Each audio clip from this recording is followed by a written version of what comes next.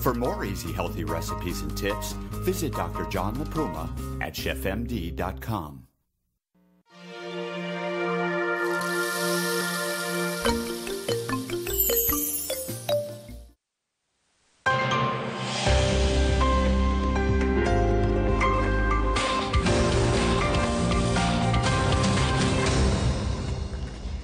Hello there, welcome to Newsline. It's Thursday, September 25th. I'm Catherine Kobayashi in Tokyo.